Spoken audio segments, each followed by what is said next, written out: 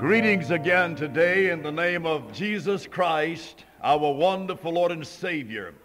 Good to see you here in the auditorium of the Northside Baptist Church today. We welcome every one of you. We appreciate your presence. We welcome members and visitors alike. May God bless you.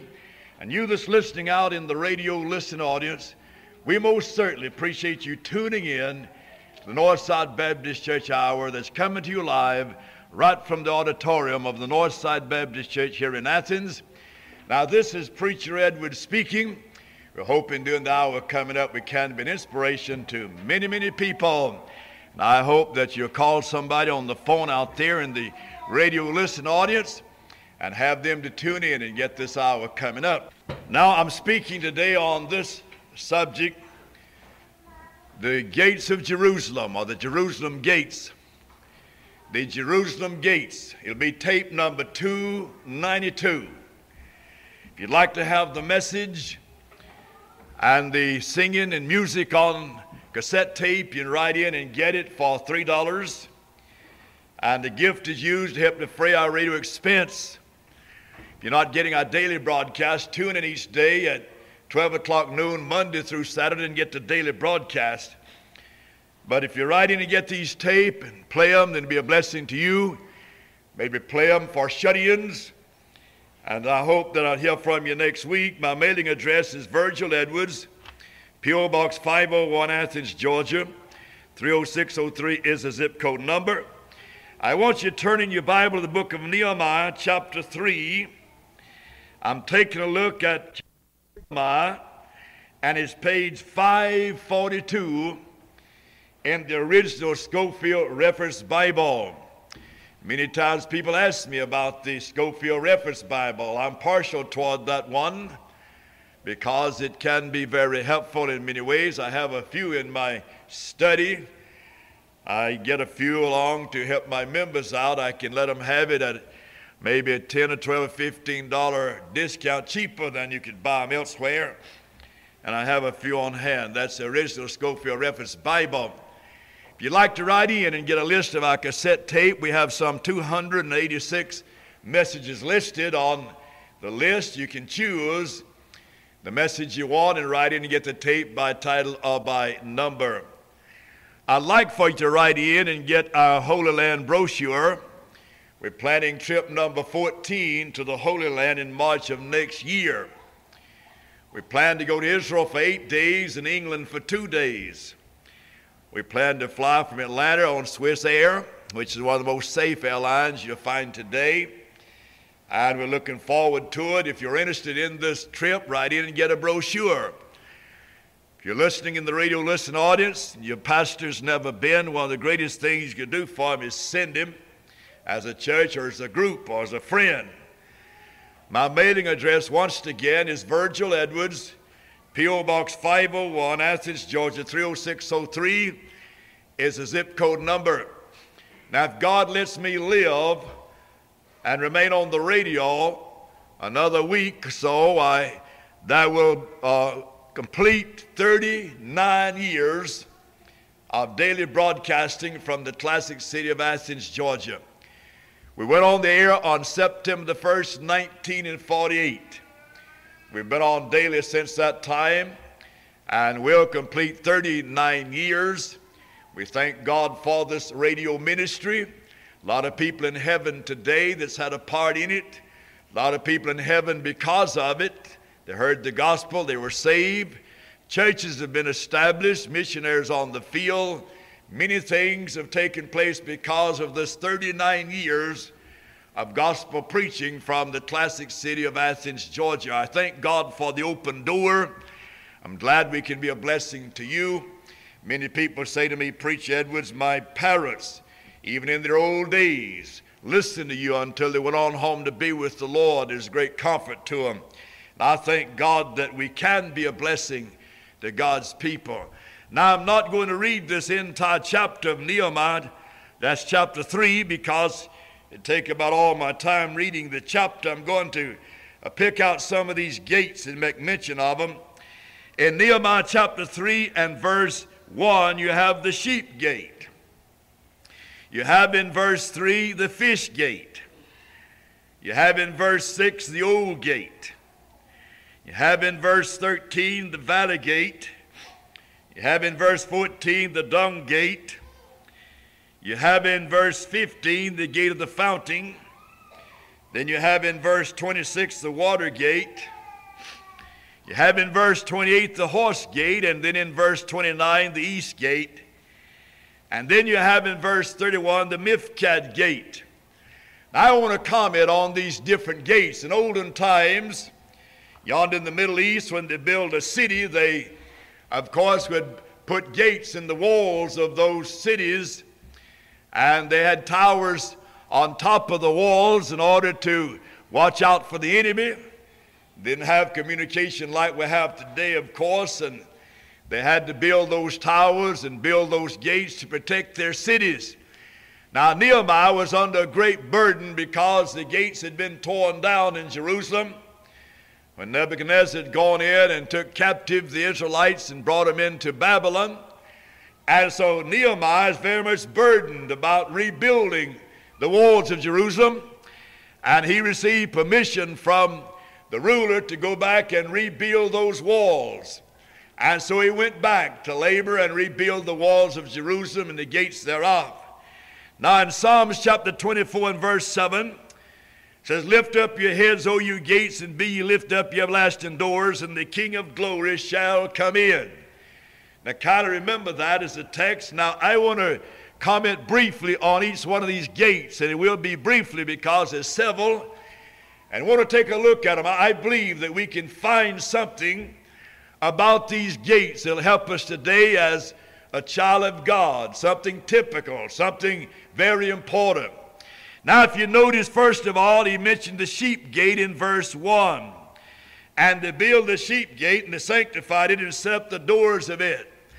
Now you know about a sheep. Now a sheep in the Bible is a type of a child of God. The Bible says in Isaiah chapter 3 and verse 7, talking about Jesus, he's brought as a lamb to the slaughter, and as a sheep before her shearers is dumb, so open not his mouth. In Psalms chapter 79 verse 13, "So we thy people and sheep of thy pasture will give thee thanks forever, and will show forth thy praises to all generation." And Jesus said he was a good shepherd that leads the sheep in John 10:14. But the sheep gate here was built near the temple. It's why the sheep is brought in to be offered on the altar. And so before you can go to heaven, you must become a sheep or a child of God. A sheep is a type of a saved person. A goat is a type of the unsaved person. And Jesus is the great shepherd. And the Bible says in John chapter 1 and verse 29, "Behold the Lamb of God," talking about Jesus, "that taketh away the sin of the world." And you find also it says, "Next to them build the men of Jericho." And Jericho, of course, reminds us of a curse. God placed a curse on Jericho. So Christ bore our cross and the curse of sin. He said, "Cursed is everyone that hangeth on a tree." So in order for you to become a sheep of his pasture, you must come to know him as your Savior. And he was made a curse for us. He was a lamb slain before the foundation of the world. And they crucified him on a cruel Roman cross. And there we have the shepherd dying that the sheep might be saved. That is, that God's people might get to heaven, that we might be born again by the precious blood of the Word of God, by the precious Word and the Spirit of God brought about by the precious blood. And so we see the sheep gate. That means if you go to heaven, you'll have to come in, as it were, through the sheep gate. And Jesus said, "I am the door. I am the way, I'm the truth, and the life." And he said, "I'm the only way in. I am the way," he said. And so you must come through the sheep gate, and then that way enter in to the family of God. By one Spirit you're baptized into the body of Christ. So you either in or out. You're part of the fold or you're not. You're either a sheep or you're a goat. If you've been saved, you're sheep. If you're still lost, you're still a goat. So you must remember that. But the moment you get saved, you're recognized as a sheep of his pasture. And keep that in mind. He is the good shepherd. And that leads us to gate number 2, which is the fish gate in verse 3. The Bible said the fish gate the sons of Hesson are built. Now the fish gate reminds us of something in the Bible. It reminds us of soul winning. The Bible says in Matthew chapter 4 and verse 19, he saith unto them, follow me, and I will make you fishers of men. And so we need to follow the Lord, and He'll make us soul winners, make us fishers of men. A lot of people like to fish. I'm reminded of these two dear old black fellas went fishing one day, and one of them decided to take his rifle along because he saw some snakes occasionally whenever they went fishing. These two fellas went fishing, and the man that had the rifle got out below a bush and started fishing. The other man is up above a bush there fishing. It's kind of hot. And so the man above the bush pulled off his shoes and stuck his big feet in the water, and his big toe was sticking out there in the water. The man below the bush saw that big toe and thought it was a turtle head sticking up. And he said to the man above the bush, he said, I see a turtle sticking his head up out there. And the man said, shoot him. So he took good aim and shot the man's toe off. The man said, shoot him again. He's done bit my toe off. So a lot of times you can't ever tell what you might be shooting at. But anyway, they went fishing. That's the point. You know, a lot of people like to fish and know how to go out and catch fish. And I like to eat fish. I really do. But anyway, Jesus said, if you follow me, I'll make you a fisher of men. In Proverbs chapter 11, the Bible tells us in verse 30, he that winneth souls is wise, and it's not a one of us what can't be a soul winner. I don't care how young or old you may be, you can be a winner of souls to Jesus Christ. I know the Bible tells us you can bring forth fruit in old age. Many years ago, there's a great evangelist at that time which was shooting straight down the line, preaching the gospel, not supporting modernism or liberalism in those days. He came to here from Atlanta and put up a tent in Athens. His name was Jesse Henley. Many of you know him and heard of him. And he won people to God by the hundreds. Great numbers of people saved. Two big boys from the University of Georgia, football players, attended the meeting. And he was given an invitation one night, and a little old lady that could hardly walk, she had to use a walking stick to move along, and she felt a burden for those big boys back there, big old football players. And so she hobbled back doing the invitation. She stood in front of him, just a little old bent-over woman, very aged, and she said to those boys, boys, are you saved? They said, no, we're not saved. She said, you ought to get saved. If you're not saved, you die like that, you're going to hell, and you ought to get saved tonight. They said, oh, Ma, go on, let us alone. We're all right. Go on back down and sit down. But she kept on begging them to come to Jesus and talking to them, but they didn't come. Those boys went back to the dormitory that night, and long about 3 o'clock in the morning, one said to the other, you haven't gone to sleep yet? He said, no, I haven't. You haven't slept in? He hadn't slept a week. So why haven't you gone to sleep? He said, I can't get that old woman off my mind. Said, she kind of bugged me, and she told me the truth. And said, if she's telling the truth, we may be in hell before we realize. The other boy said, I was thinking about the same thing, and I can't sleep either. And so those two big old boys got down on their knees and gave their hearts to God and went back to the meeting telling people that Jesus had saved them. Now, what are you saying, preacher? I'm telling you that dear old woman, feeble, could hardly walk, was a great soul winner and won those big boys to God. I could tell you about how children won children to God and children won parents to God. Now, God wants us to be a fisher of men. Jesus said in John chapter 4 and verse 35, look on the fields, for they're white already for harvest.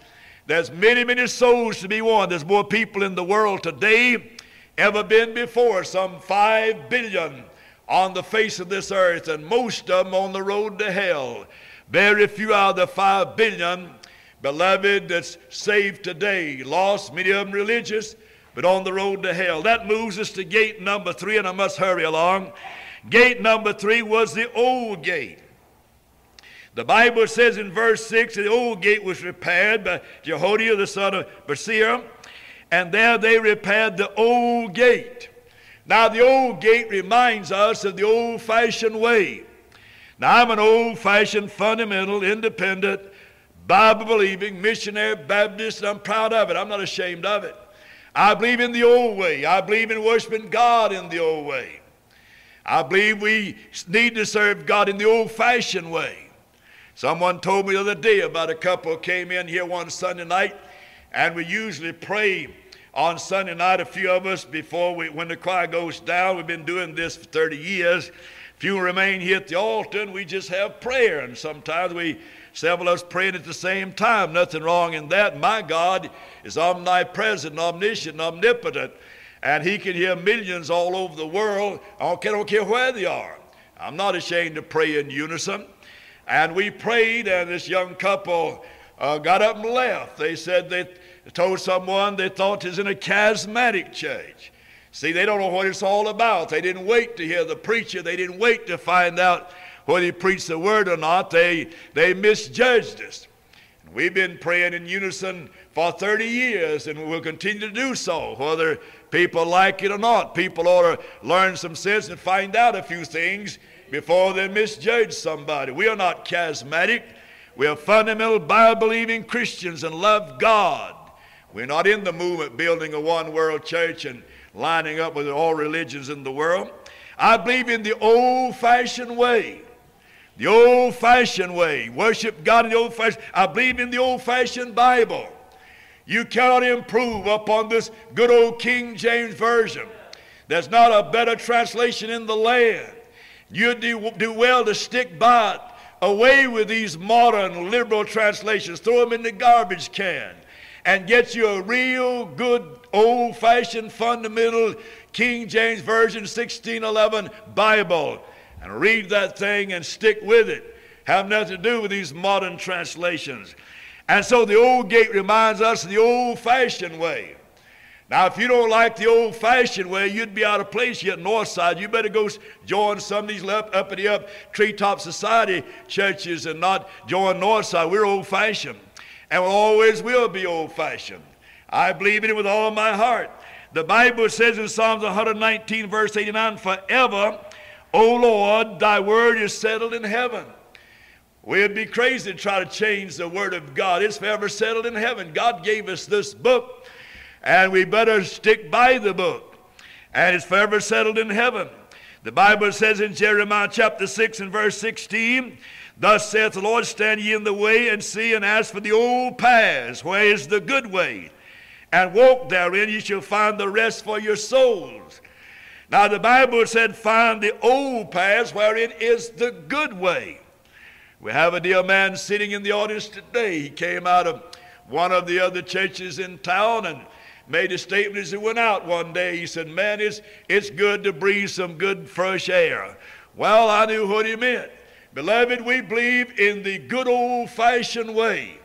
Good old country-type church that loves God, and if you don't believe in the Bible in the old way, then you'd be out of place here at Northside, and we'll never change as long as I'm pastor. And I don't think we'd ever change if I ever left, because we got some men here that's founded and women that's founded in the Word, and they're not going to change. They're going to stick by the book till Jesus comes. Then we find gate number 4, which is the valley gate. The Bible said in verse 13, the valley gate repaired Hannon, and they repaired the valley gate. Now there is a time when you're going through a valley. You may have not gone through one yet. You may have just gone through one. You may have gone through one in the past, but you may go through one in the future. But you must remember when you go through the valley that Jesus is the lily of the valley. And don't you worry about it, because he'll see you through the valley. And there'll come a time when you'll travel through a valley, but the mountaintop will be sweet when you get back on the mountain. In Psalms chapter 23, it says, "Yea, though I walk through the valley of the shadow of death, I fear no evil. Thou art with me, thy rod and thy staff, they comfort me." Now, when you go through a valley, you appreciate the mountaintop that much some more. A lot of people have an idea when they get saved that everything will be honey and sugar and roses, but it won't be. You'll have battles. You'll have to fight the enemy. You'll have temptations. You'll have various things to come and try to hinder you. And as you go through the valley, remember there's a mountaintop out there that you're going to reach, and just keep pressing on. And Jesus will be with you as you go through the valley. I may be speaking to someone today out in the radio listening audience, and right now you're going through a testing time. You're going through a valley, and you're kind of depressed, and you wonder what's going to happen, and you're having a valley experience. Let me say to you, Jesus is the lily of the valley. You just keep on moving on with faith in God. Stay on your knees and in the book. One of these days you'll come to the mountaintop, and that'll be much sweeter after you pass through that valley. But you need to remember there's a time coming when you may go through that valley, and remember what this preacher is telling you when you do. That's the valley gate. Number 5 is the refuge gate of the dung gate. Verse 14, the Bible says, but the dung gate repaired Melchiah. Now this is the gate out of which the garbage and filth of the city was taken at night. At nighttime they'd open up this particular gate. And out of the city of Jerusalem they would carry the garbage and the filth and everything that they wanted to dispose of, and take it down to the place where they burned it. And they'd go out this valley, this dung gate, to do so, and carry it out and empty it out and come back in and lock the gate. Now there's some things that you need to get out of your life. There's some things you need to carry out this particular gate and bury it and forget about it and serve God. The Bible says in 2 Corinthians chapter 7 verse 1, having therefore these promises, dearly beloved, let us cleanse ourselves from all filthiness of the flesh and spirit, perfecting holiness in the fear of God. God wants you to take out the dung gate, everything that holds you back and hinders you, your bad habits and bad things you do and things that's not right. Move her out that gate and throw her out there on the dump heap, and where it'll be burned, as it were. And you need to do that to the glory of God. Many of God's children need to go out the dung gate once in a while, because you let too much garbage accumulate in your life, too many things that hinder you, and if you don't get rid of it, it's going to really pull you down spiritually. Take a trip out that gate, that refuge gate, once in a while, and get rid and dispose of those things that hinder you. Some of you could carry them old cool lucky camel fields you got in your shirt pocket out there and dump them down there where they could be burned. Some of you carry that old tobacco and that old scroll. Well, I see young boys walking around where they carry a scroll box in the hip pockets long, just about wore through their pockets. And you see the roundness of it on their hip pocket, and you know immediately they're snuff dippers. Every time I see the print on a boy's pocket, I think, man, you sissy, you ought to quit dipping snuff. My grandmother used to dip snuff years ago. I always thought snuff is made for women. But it really shouldn't be made for anybody. But you got young boys today that dip that stuff. And they're carried around in that little old metal pouch in their back pocket till they wear a hole in their pocket and dip that stuff and rot their teeth out. And some of them come up with lung cancer and mouth cancer and all that kind of stuff. Carried out the dung gate. Throw it down there, the rest of the junk, and forget about it. That old plug of brown mule. I don't know whether they make brown mule anymore or not. They used to when I was a boy. But any of that stuff that defiles your body, get rid of it. Get rid of it. And things that pull you down and hinder you, get rid of them. Carry them out the refuge gate and dump them out down there where they can be burned and destroyed. A little girl asked her mother one time what made the flowers grow. And before her mother could answer, she said, I guess they just get up out of the dirt. That's the way flowers grow, just get up out of the dirt. Now, if you get up out of the dirt, you'll grow. You'll grow spiritually, become strong in the Lord. But if you stay down in the dirt with the red worms and everything that's down in the ground, you're not going to grow. Come up out of the dirt and serve God and grow. Paul said, I count all things but dung that I might win Christ. Philippians chapter 3, verses 7 through 9, Paul said, I forget everything of the past that hinders me. Out this dung gate they go, and I'm going to serve God. And he did. Gate number 6 we find to be the fountain gate in verse 15. But the gate of the fountain gate repaired Shalom. Now the fountain gate here reminds us of God's great fountain from which we drink. The Bible says in John chapter 4 and verse 14, but the water I shall give him shall be in him a well of water springing up into everlasting life. You ought to be drinking from God's fountain every day, from the Word of God. John chapter 7 and verse 38, he that believeth on me, as the Scripture has said, out of his belly shall flow rivers of living water. God wants you to be filled with the Spirit and flowing out, and God drinking from God's fountain. Jeremiah said in Jeremiah chapter 2 and verse 13 that the people had hewn out their own cisterns. Cisterns wouldn't hold water. They put water in cisterns and called them in water in those days rainwater. But they had hewed out cisterns of their own and had cracks in them. And that's the way it is a lot of church members. You got cracks in your cistern and you don't hold the things of God. You hear it and it goes in one ear and out the other, and you don't maintain the things you ought to because you've hewn out cisterns and they won't hold water. Get back to God's fountain. Then number 7, you have the water gate. And when I said water gate, I didn't say something about Nixon here, but the Bible says there's a water gate. In verse 26, moreover, the Nephilims dwelt in Ophel on the place over against the water gate. And it makes no mention here of the repair. The reason it makes no mention of the repair is it's a symbol of God's Word. The water gate here is a symbol of the Word of God, and it didn't need any repairing. Now, you can't repair the Word of God. The Word of God needs no repair. Somebody said to me one time, I think we need to write a new Bible. That is old and running out. No. You don't repair the Word of God. And they didn't repair the water gate because it didn't need it. And you don't repair this book. This book is the same and always stand. Heaven and earth may pass away, but not this book. She's going to stand. Now, Ezra had his pulpit right near the water gate. Ezra, the great preacher that went in there, put his pulpit right next to the water gate because the water gate is a symbol of the Word of God. And a man that has a pulpit and doesn't have the blessed Word of God's in bad shape. A lot of preachers go in that little old modern translation, Good News for Modern Man, and all kind of modern translations, and walk up in the pulpit. They don't have the real pure Word of God.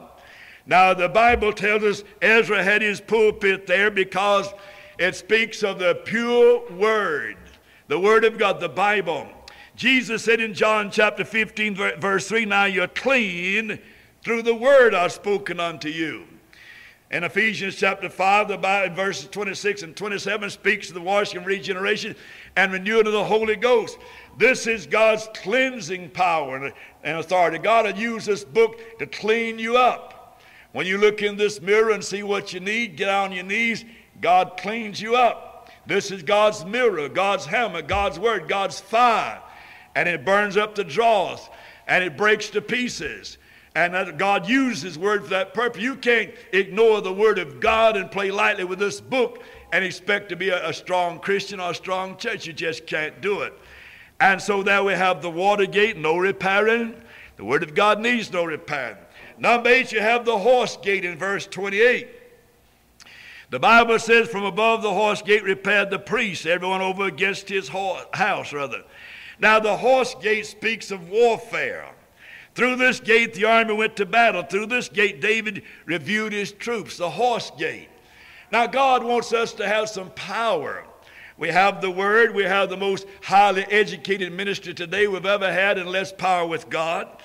The Bible said you shall receive power after the Holy Ghost has come upon you. Now, God wants us to have power in our preaching, in our teaching, in our witnessing, in our everyday living. Charles G. Finney had so much power of the Holy Ghost on him until everybody he spoke to came to know Jesus. If they didn't right then, they would later as a result of it. They couldn't get away from it. It's like sticking a dagger in their hearts. That man had such power with God until people fall under conviction when he's just walking around and talking about the things of God. We need power. We're living a little firecracker life in an atomic age when we need power with God. And every individual can have that power with God Almighty to use for God's glory. The Bible says in Job chapter 39 and verse 19, hast thou given the horse strength? Hast thou clothed his neck with thunder? That horse gate speaks of power. We need to hang around the horse gate once in a while, get a little power in our services.